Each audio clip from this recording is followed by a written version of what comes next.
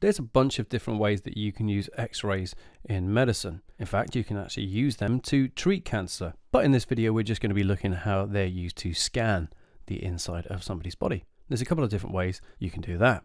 First thing we need to do is actually make X-rays. Where do we get them from? Well, you might guess that these photons need to come from electrons. That's supposed to be a filament, by the way, not a spork. When you heat a filament up, you get what you call thermionic emission. Electrons have enough energy to escape the surface, kind of like the photoelectric effect, but they're not absorbing any photons. They then get accelerated by a cathode. That means it's negatively charged, so that's going to repel the electrons. And then we have the anode, which they're going to be accelerated towards. That's made of tungsten. Because it's an anode, that means it's positively charged. These electrons fly towards the anode, they smack into it. The electrons in the anode are excited and then they de-excite, therefore emitting X-rays out. The more energy that the electrons smack the tungsten anode with, the greater the frequency of the X-rays produced. Let's say that this is about 50 kilovolts, therefore the energy of the photons being released will be around, but always going to be less than 50 kilo electron volts, because you know to get from a PD to an energy we just times by charge, E equals QV. But we don't just get one flavor of photon being produced. No, what we have is a continuous distribution of X-ray photon energies. This continuous spectrum is given a German word, Bremsstrahlung. Now why do we have these spikes here though? Well, they're given different letters. We say L and K. L and K are characteristic radiation from the tungsten. And this is due to electrons dropping in energy level to fill the gaps left by ejected electrons.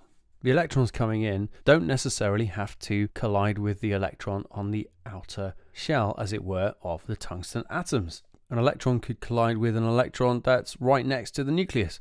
That one escapes, but the problem is that it's left a gap. So an electron drops down from the level above, and that's when we get these L and K photons being produced. Problem is that it's not very efficient. Only about 1% of the energy of the electrons is actually converted into X-rays. The other 99% is converted into heat. So what we do is we rotate it to keep it cool. That's because if the electrons hit just the same spot on the tungsten all the time, you're in for a bad time. If you increase the current going into the cathode, that means you're going to get more electrons striking the tungsten anode every second, so that means you're going to get more X-rays. The X-rays will not be changed, they'll be the same frequency, but you'll have more of them. If you have more X-rays though, that means that the beam of X-rays will be more intense. If you keep the current the same, but you change the PD across the cathode and the anode, well, that means, like we said, that the electrons are going to have more energy. That means that the X-rays will have more energy. Again, you've just made the beam more intense. Just like when you're taking a picture or taking a video like I am now, you want a nice sharp image, not something like this. So for a sharp image with a normal X-ray, put detector plate, that is the film, close to the person. Usually they're lying on it. Have the X-ray tube far away. Okay, we're not talking about a mile, but we're not talking about a couple of inches either.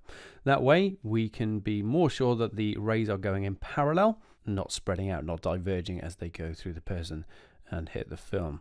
I should probably just say safer.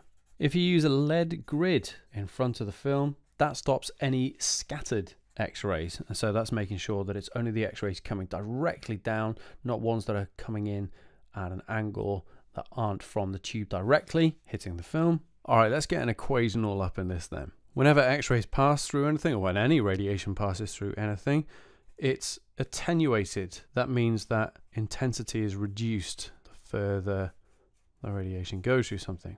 And so the intensity at a certain point is equal to the initial intensity times E to the minus mu X. So this is the intensity at, let's put depth. This is the initial intensity. This is the thickness. And here we have some constant. This is the coefficient of attenuation, or the attenuation coefficient. And that is the thing that changes from material to material. Now, you might be thinking that this looks somewhat similar to the radioactivity equation, and yeah, you'd be absolutely right. It is basically the same, but instead of a decay constant and time, we have a coefficient of attenuation and thickness.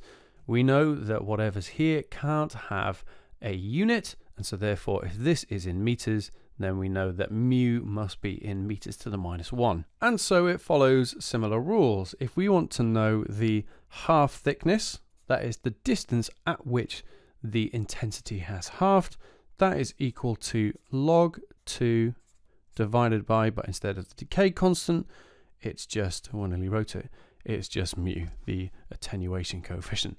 There's also one more equation though, and that is this. It's mu, but not quite mu. Mu m is called the mass attenuation coefficient. This basically tells you how much attenuation you have. Just like with the radioactivity equation, if you want to find a thickness from this, then you have to log both sides, and etc, etc. You have a ratio. If you don't know how to do that, then have a look at my radioactivity equation video. And the reason that an X-ray works is because different density materials attenuate X-rays different amounts. In other words, they have a different mu. So bone and soft tissue have a different coefficient of attenuation.